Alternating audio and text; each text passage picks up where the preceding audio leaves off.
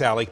We go now to breaking news in Fort Worth. Police are investigating an accident that killed a surveyor who was working just off a busy road. The scene is on West Camp Bowie Boulevard near the I-30 I-20 merge on the city's west side. Police say the overturned pickup is the vehicle that went off the road and struck the worker. Investigators believe the truck driver lost control because of a medical problem. Now, Fox 4's Phil Alvarado is at the scene now and joins us with the latest. Phil? Hi, Dan. Well, Fort Worth traffic investigators tell us that the 68-year-old driver of that white pickup behind us had a medical issue and lost control.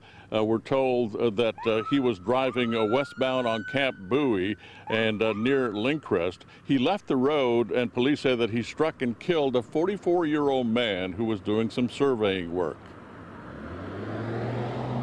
You can see from the damage to the white pickup that ended up on its side that it was a pretty violent crash. Police say the pickup landed about 30 yards beyond the point of impact, and the victim ended up a few feet in front of the truck. Accident investigators say the driver of the pickup lost control and left the road into a ditch another 30 yards before he hit the worker. Police say the worker was well off the roadway but had his back to the truck when he was hit. He died at the scene. Police tell us that the driver of the pickup was taken to the hospital. Again, police say that he had some kind of medical issue. They do not expect to file any kind of criminal charges. Dan? All right.